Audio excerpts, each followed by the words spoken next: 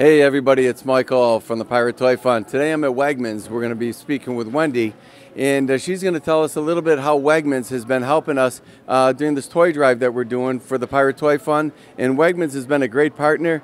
Wendy, come on over. Let me talk to you for a minute if you have time. This is Wendy. Wendy's going to talk a little bit about how being partnered with the Pirate Toy Fund and Wegmans participation. So Wendy, if you just give us a little background and history and your involvement. Yes, Michael. We are so excited to be back in full swing with our partnership with the Pirates Toy Fund. Last couple years have been, difficult for many people, families included, so it's nice to be able to have everyone coming into the store. We have partnered with Pirates Toy Fund for over 25 years, and this year our goal is to try and collect 20,000 new unwrapped toys that will be distributed throughout our Rochester community. Yeah, Wendy, that is awesome, and you really have been a great partner. And even during the COVID time, when we couldn't do the toy collection within the stores, you still assisted us with financial donation, which is huge. And also, you guys have been involved with the toy sort. After the holidays, we have to sort all the toys, into different categories, and you have store employees that come out to the warehouse to help us, and really it's for the energy and excitement that you guys bring to this. It really allows us to achieve our goal, is to reaching all those underprivileged children, kids in the hospital, and your partnership has just been great. And people don't think maybe about Wegmans of having toys, but you actually have an area that people can purchase toys.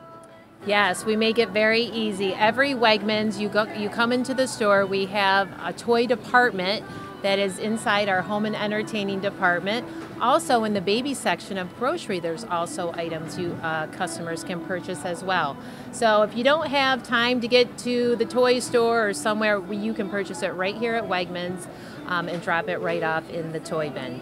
And Wendy brings up the great point about in the baby section, because when you have children that are in the hospital, they may not have those certain items that we need. And it's very important to be able to provide something to every child, no matter the age. And a child may come into the hospital with only their clothes on their back or very limited things. So that was a great point about that. So how do you see how things going so far? I mean, you look at this bin, and this is a fabulous bin, and you can just see this is something that the store made. Can you talk a little bit about the bin and how toy collection has been going?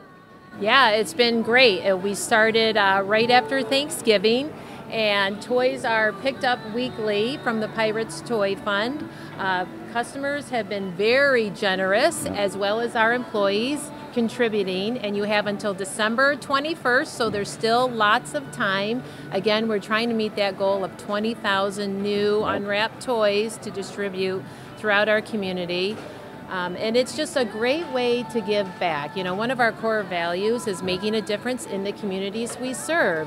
And this is a great way to pay it forward through some kindness, through some joy of spreading happiness to a child.